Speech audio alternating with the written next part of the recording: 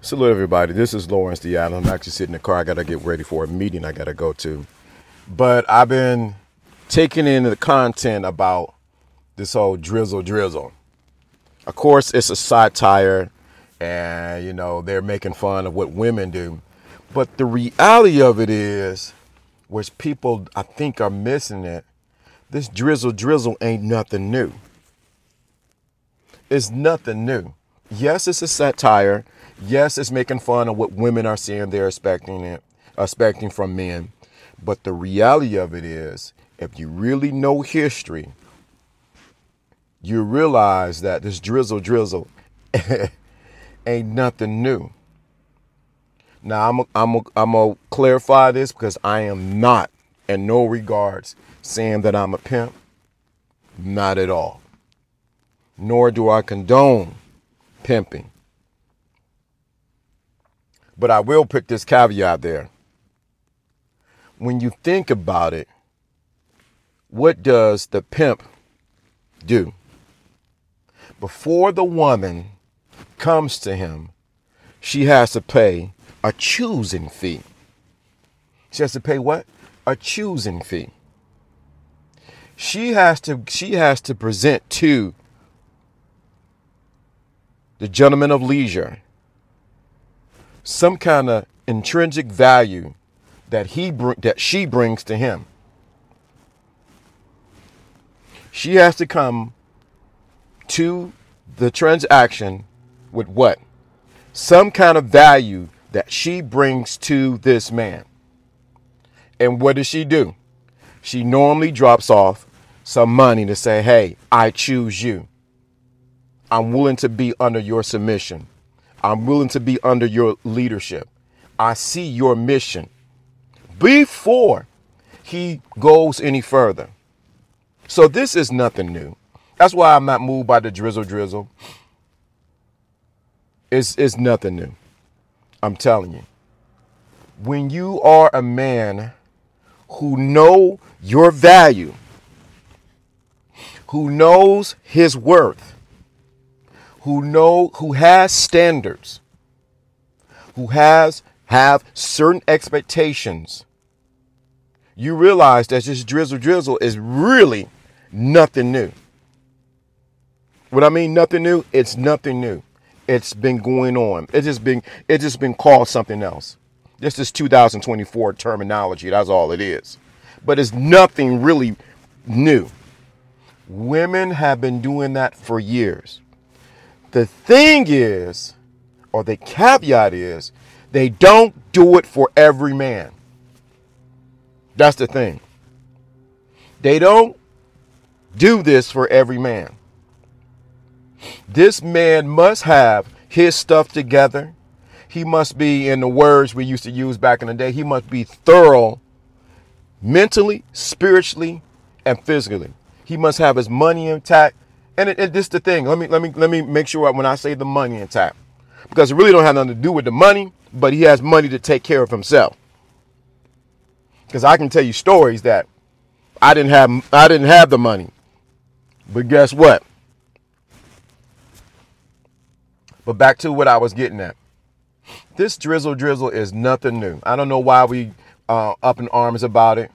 And the thing of it is, the women who are getting upset about it has never dealt with a man that they would do that for.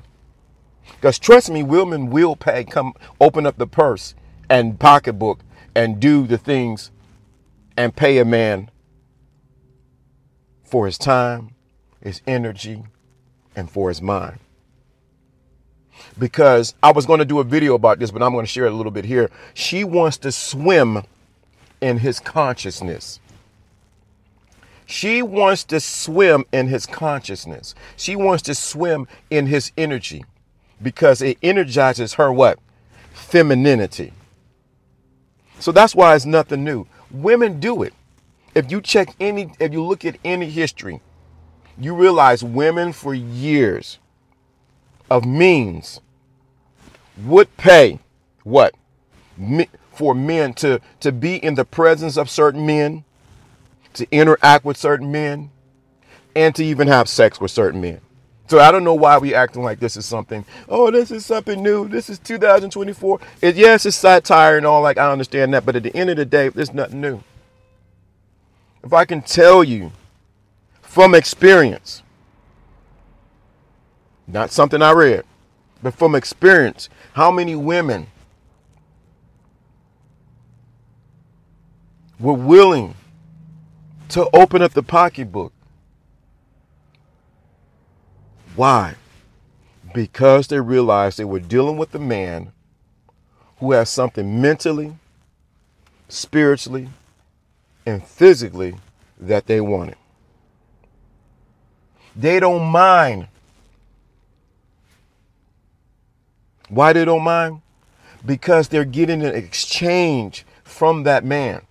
And many times it's not even tangible exchange. It's intangibles that she's getting. Why? She's getting something she doesn't get from other people or other men. Think about it. If a woman will fly around the world to get a purse that's that valuable, how much, why do you think she wouldn't do it for a man? It's nothing new. It is nothing new. The problem is she doesn't see your value. And let me go a little bit deeper. You don't see your value. So how do you expect her to value you?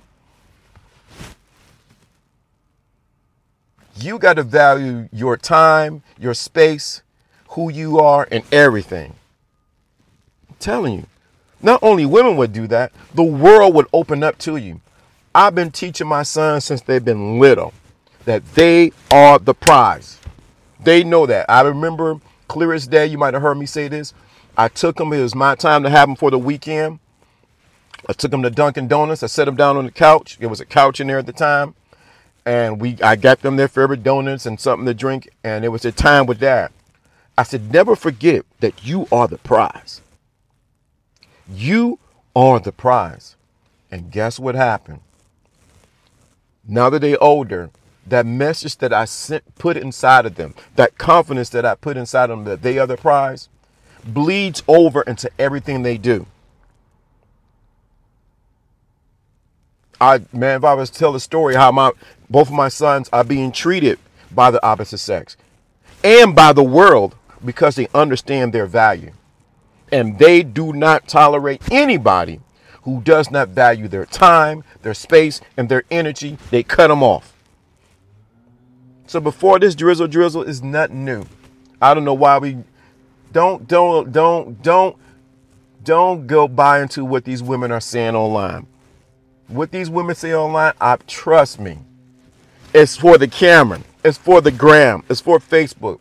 But behind closed doors, they doing things you have no idea of unless you're in that life.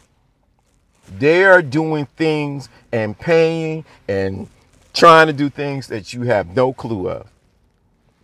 So like I said, this drizzle thing,